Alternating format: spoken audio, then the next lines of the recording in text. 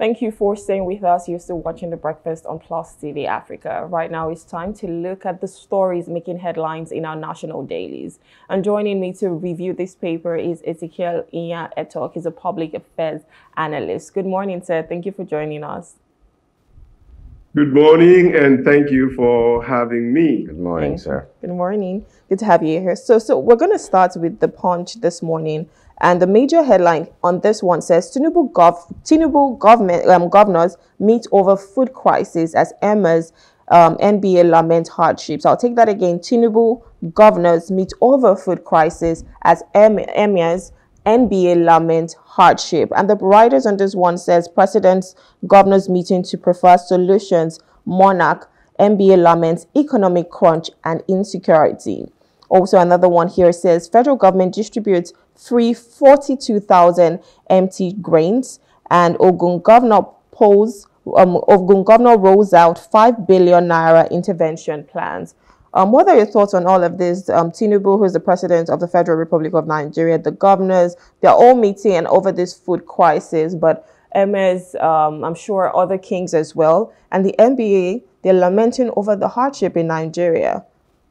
What's your take on this? Okay, let me start with the president and the governors meeting over food security or insecurity in the country. My first question is, what are they meeting to discuss? Are they asking themselves why things are the way they are? Do they not know? We will continue to have food insecurity on account of the insecurity in the land where farmers cannot go to the farm.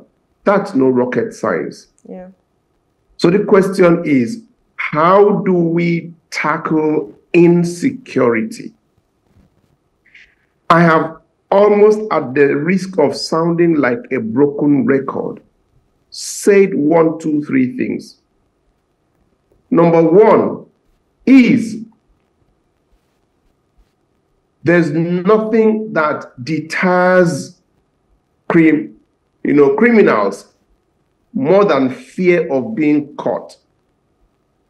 Today, there is technology that you can scale up that fear, and not just the fear, but produce results. I've said this before, and I'll say it again today. When I wanted to be the governor of Akwa Ibom State, I mapped the state into concentric circles where any information I got in any part of the state, a drone will give me an aerial view of that particular place within 5 minutes. 5 minutes. Nigeria has 74 local governments. If you have 10 drones, that is 7,774 centers. Multiply that by 2, say about 15,000, 20 drone centers. That will give you about 30,000. Now I ask a question. What is the cost of technology for drones at that level, special drones, not ordinary? Multiply that figure by 30,000. Multiply it by 50,000. What does it come to? Now that will also employ a certain number of young people who handle this thing remotely. You don't know where they are. There's a certain contract, there's a certain training, there's a certain understanding that you have with them. You can move. Some drones can do 1 kilometer, some drones can do 5 kilometers. This is no rocket science. What that means is that you deploy the police based on specific verifiable information. When you have these things and just the talk of it, you can hype it such that they know that, and you find a way of establishing one and putting it online. That is one way as a deterrent. All these contract and buying being put on ground, things like that, you can stop it. I know the budget that you have for the defense ministry. Break that budget into two major subheads, equipment and then the human capital or human resources. Make the people happy and then go technology-wise. Even the army themselves can be trained and repositioned in ways that they can become useful, because I'm sick and tired of us coming here every day and discussing this thing, and it sounds like we're helpless. We're not helpless. If they don't want to do it, let it be on record that they do not want. So when they meet with Mr. President, it's a question of deploying this technology, localizing it. And why I kept multiplying is that there are two types of situations you must deal with, because I had experts to kind of drill me on this. One is that there's what you call ungoverned spaces. Some states are really large and there are a lot of areas where they are not covered. You fill those areas with different drones. And the second is the metropolitan cities, you know, the state capitals. You also saturate them with a lot more. So you've done a mapping of the state. You do the concentric circles, and then you deploy the drones and you put them there. That is, I want somebody to tell me, I'm still waiting for somebody to come and tell me that that doesn't make sense. Because then you have real-time information, you have real location information, so you don't have people playing pranks on the police. Oh, we are here as a decoy. You go there, meanwhile they are at the other place, and then the police will tell you, oh, we are not familiar with the territory, or the territory is difficult to access, or one thing or the other. The moment you know where they are, you just follow, you follow. It is their brothers that will call them and say, oh boy, watch this channel. Oh. They are following you with the people that you, and wherever you go to, they will follow you to the end. They will see you there. How many drones can you shoot down? Try that at least. Something outside the box, something a little unconventional. That is one thing. All right. The press, yes. Okay, so there's something I just want to highlight here. If you look at Daily Trust, I mean, still on this whole food security stuff. Anyways, Daily Trust major headline here says hardship, Nigeria sitting on a keg of gunpowder, and that's being said by the Sultan. But here is my question. Federal government says we'll distribute 42,000 metric tons of grains for free. That's what the federal government is telling the citizen. And, you know, other writers here are saying crashing food prices is better. And another one says, can N.B.A demand for concrete action? And Zulum Abiodun Sowonlu unveil measures. But here we're talking about 42,000 metric tons of grain for free by the federal government. Do you think this is going to happen? And is this even the way forward, distributing this 42,000? Is that enough for the whole citizenry? Or is crashing the prices not better, or ensuring that we have more food, you know, more supply at a cheaper rate? So is 42,000 metric tons going to do justice for everyone? Let me tell you this, and I'll say it with every sense of responsibility. One of the worst things that have happened to us is election period. We run a constitutional democracy, so there is a way it operates. For 4 years, you are going to give a mandate to a certain person called Mr. President, a certain person called Mr. Governor, before you don't have National Assembly and then the State House of Assembly. These people will take policies that will run the system. That is what government and governance is all about. Consequent upon this, the man that you send to the National Assembly, the man that you send as your president, the man that you send as your governor, if they do not have in mind to work for the people, you are doomed. Now, what we have, with all due respect, an exception to a very, very small few, these are people who get into government. They can kill, they can do anything. And you think it is to go and serve you? They pay you, you collect their money. These guys are not interested in your welfare. It's an enterprise for them. They pay you to get into government and make money. That is why when some governors, I'm told, when they get the budgetary allocation, the first thing they do is bring all the security votes, bring all this money they have, and then head to the Bureau de change them into dollars and keep. And we continue to have a lot of wahala on our head with respect to the dollar, Nigeria exchange rate, which directly impacts on everything, including fuel importation, every single thing. But come down to the drains you asked about. There is what I believe that Nigerians should go for, and that is cerebral governance. Cerebral governance. Why would you, not having resources, having a system that is very porous, is unaccountable, nobody can tell you, like trader money, how you are going to do it, and all these humanitarian things. Now you want to tell me that 42,000 tons of grains. You want to distribute it free. Who believes you? First, nobody believes you. Secondly, fraud will come inside, corruption. Third, the 42,000 tons will just fizzle into thin air. Why don't we say something like, let's look at certain people. The more they demand, the higher the prices.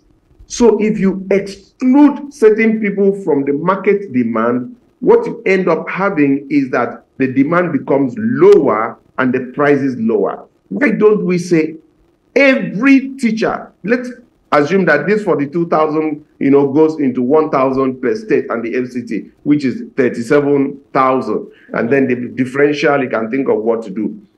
Every teacher, you are going to get the grains at 50% subsidy. Let us have the profile of every teacher. Let's start from somewhere. Why don't you say every civil servant, you are going to have these at this rate? Not free, not free. So is it that when you start to see ghost workers coming?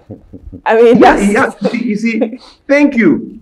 There are many ways to catch a rat. That kill a rat. There are many. You see, bring me into the room, sit me down for just 1 hour, and I'll tell you something that will make you to plug certain holes.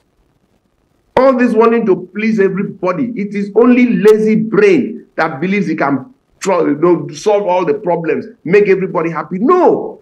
If we had a government before today, like President Obasanjo took education, and then maybe President Yaradua came in and took healthcare, and then maybe President, just like that, taking one sector at a time and doing something. Today, a lot of our problems, but you want the president to solve all the problems, and common sense tells you it's not possible. Do you understand me? Today, I'm in the housing committee of Mr. President, the new Renewed Hope agenda, and I've told him something. After Shagari housing, we've not heard anything. Can the president just make a name in this area of housing? We tell them the job creation, we tell them this, we tell them everything. Do you understand me? Can you make a name there? So coming back to the grains again, I want to anchor because I just want to make a point. Just look at teachers. Look at civil servants below a certain level. Do you understand me? Share it per state. Make it open. Make it 50%. So that the money don't make it free. The money you collect, you see how you can reinvest that money. Yeah, maybe concerned about ghost workers anyway, because we see that happen a lot.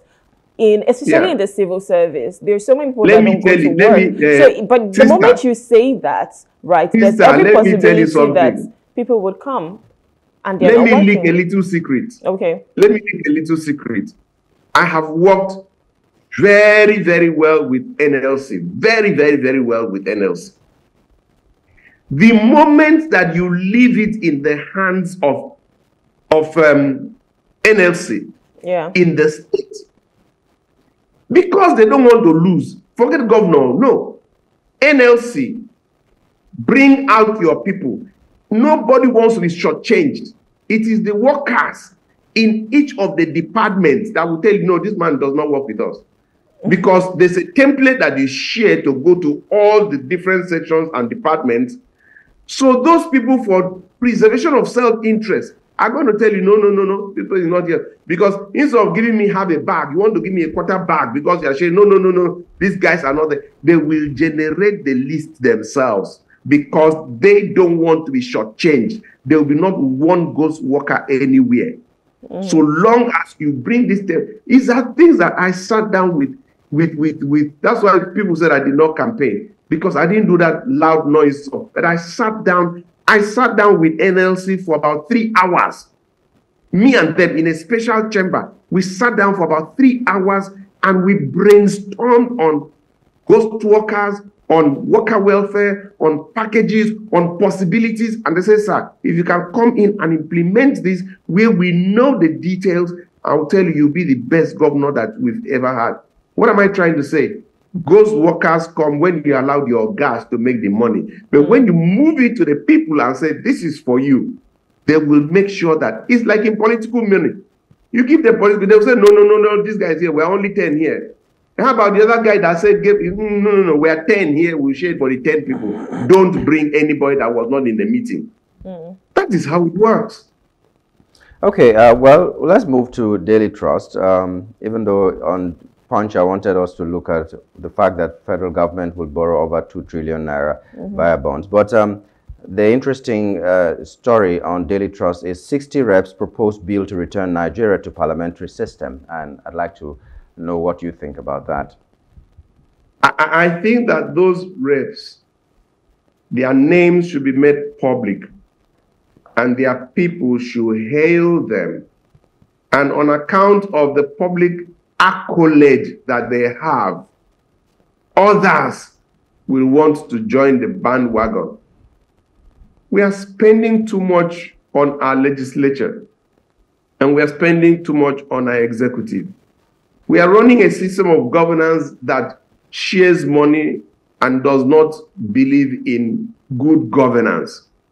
So I really look forward to the list of those 60 people. I will publish them on my page and I will find a way of getting across to their constituencies to say that these are people who mean well for you, because the amount we are spending on the National Assembly is absolutely preposterous. And the returns on such investment does not make a businessman like myself to be happy. You go and buy each of them SUV at 160 million, for goodness sake. What is that? How does that affect the price of Gary in the market? So I think that I completely agree with these 60 legislators, and I want them to be made public, and I want their constituencies to hail them, and I want the others to join them, follow suit, and let us know those who object to it and their reason. Let's have a very, very robust engagement and deliberations, and let us put the pros and the cons and eventually take a decision that puts governance at the root of the essence, as captured in Chapter 2, Section 14, subsection 2B, that states that the security and welfare of the people shall be the primary purpose of governance. Okay, another headline is a very small headline down there. Power supply threatened as federal government owes gas companies discos 3 trillion naira. So the federal government has even said that they will stop subsidizing power. And, you know, there's no subsidy in power, there's no subsidy in education, there's no subsidy in food, there's no health, and nothing, there's no subsidy. Now in power, they want to remove subsidy as well because they say they cannot keep paying the huge amount of money that they are paying. I don't know what you think. Let me tell you something. I came in one day to my house and discovered that I had light, but my meter was blank. Now, that would have been sweet. And it continued for about a year. My meter was blank and I had power. Now, it means for a year, I had had power without payment, because when your meter is blank, you cannot pay for it. It so happens that it's my Abuja house that I don't stay there and nobody is there.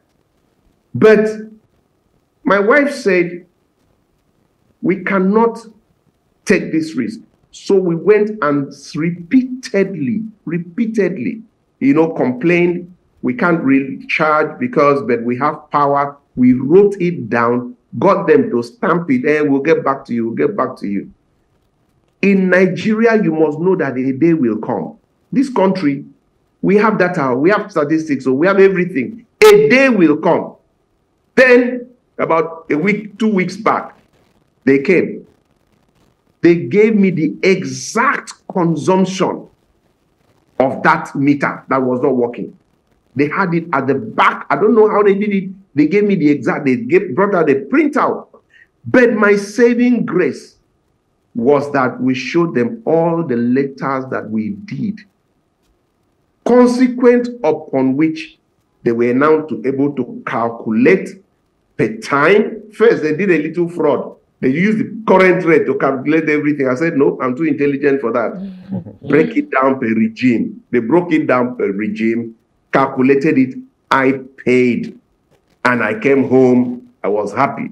Now, by next week or within this week, they will bring me a new meter because that old one I don't want again. What am I trying to say? When you know that as a Nigerian, have the mindset that you pay for what you consume, you'll be careful to know what you can and what you can't. What's the relevance?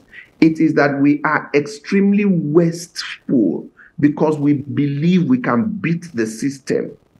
The power that we consume, when you know that you pay, the metering should be very, very, whatever the rate is, it's like petrol subsidy we are doing. We are burning fuel, doing a lot of things that we have no business doing. Federal government does not have the money for this subsidy. That's the simple truth.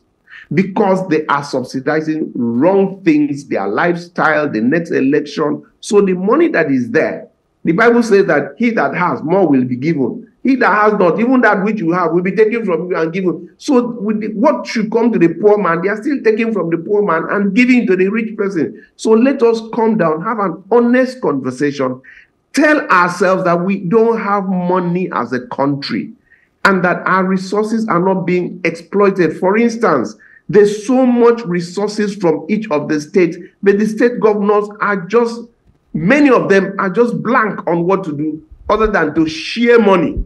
So let us rejig the system and bring it such that all this subsidy, they don't have the money. They are owing too much. So I think that they should play down on subsidy, look at targeted subsidies that will benefit the poor exclusively. Whatever that costs, like social housing, they should go ahead, bring a template where the poor man becomes the beneficiary. Once that is done, I'm cool with subsidy. How can you be subsidizing petrol when I know the number of SUVs that I have?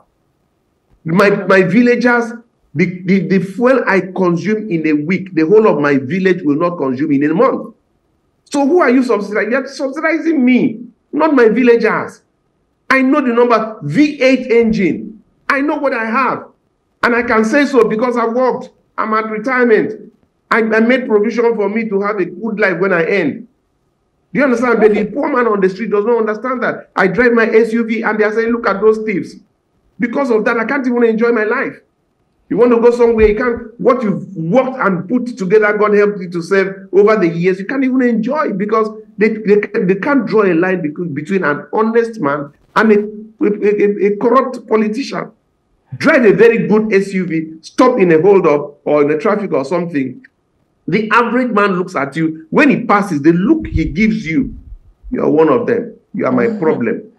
And God, who sees the honest man, will continue to be there for him because the Bible says when a man's ways pleases God, he makes even his enemies to be at peace with him. So I want to say that we should play down on this using the poor Okay, so I agree with you. I mean, you should pay for what you consume. That's fine, right? If that's the cost for the electricity, why not? I mean, just pay the tariff.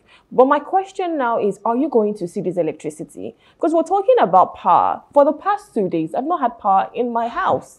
I've had to be running on diesel, which is very expensive. I don't mind the fact that, you should pay for what you consume. But are you going to provide this? Because there's one thing to hike the price, and there's another for me not to even say the power. So are we sure that we're going to get power constantly? Even if it's not 24 hours, but at least a good number of hours. Yeah. Two things. I spent the whole day at their office, yesterday. A good part of my Valentine was spent with them because, such times it helps me to interact with the people, including the junior workers. It helped me to get in touch with the reality, And I'll tell you two things. First, off record, I'll tell you that don't run diesel again. There's a little secret. I have very big generators, but I discovered that there are some generators that run on petrol and they can carry 3 ACs. You understand? So even me, I don't the pot small. You understand me? But doesn't that still make us a generator republic that they call us? Because South Africa has called us the generator republic. So what I'm saying is, I don't want to even be running this. I don't want to run generator. Yeah, I agree. The sound, noise pollution. Yeah. Yes. No, addressing the issue directly is, is no matter the highest tariff is cheaper than diesel or petrol. I can tell you that for free. The highest tariff, which is about the 68 point something as of today, is cheaper by far than diesel. So we need the light. Let us sit down, have honest conversation on what is the cost reflective tariff, what makes sense. Enlighten Nigerians. They will now know how to run our systems. We now know how to incorporate inverters. We now know how to turn off what we can't. And then we also find a way of doing a subsidy that will target the poor. I keep saying this, a subsidy that will target the poor. Subsidizing certain things for me is not okay. Do you know how many cars that Dangote has? The Otedolas, the Ovias, do you know how many cars they have? The banks? You are subsidizing all of them. All right. Yeah, but if you subsidize if you subsidize fuel that you take into your car, it will free some money for you to also do giveaway to the people even the rich can no longer. The rich also cry. Yeah, the rich also cry. So the people that they can do some giveaway to are suffering because they too that's free money is no longer there anymore. Yeah. But anyway, listen to me, brother. It is a lie. Take that from me. Okay.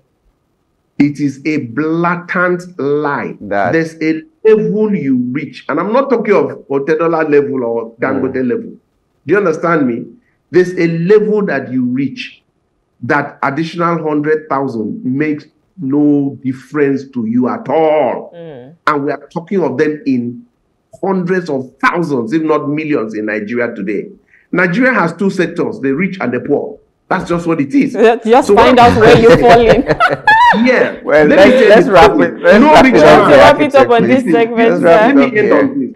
Let me end on this. Very important. Okay. No rich man should use this as a reason not to help the poor. You are lying. Quote me. You are lying. Every rich man, and they know the people I'm talking to, they have enough to take care of the poor. Look, going to Uyo from Abuja cost me 250,000 naira. A return ticket cost me 500,000. I mean, I've reached that level. God has helped me. I've retired. Goodness. Do you understand me? Now, yesterday, I was to go back. I looked at the ticket, 250,000. Somewhere down the line, scroll down, because usually agents or my people buy from me. Once in a while, I buy it myself. I scroll down and I saw what? I saw 80,000 in economy. Now, if I fly economy, who will die? Nobody will die. So why don't I say, I fly economy today, that gives me a differential of about 170,000 naira. Brother, do you know what 150,000 naira will do? it will give 150 people 1,000 because I decided to fly economy. Okay. 1 hour to you from Abuja. This is where we have to wrap it up, sadly. But we always love having these conversations with you because there is banter and, you know, it's just good and intellectual conversations. Thank you so much, Architect, for joining us. Thank you. Fellow Yuso-san, yes, thank sir. you. You had to say that. All right, thank you very much. Thank you so much. Have a good day. We've been speaking with Ezekeil Nya-Etok. He's a public affairs analyst, and we've just been reviewing the papers. Anyways, we'll go on a short break, look at what the weather is saying, and when we return, we'll be speaking on our first hot topic. Please stay with us.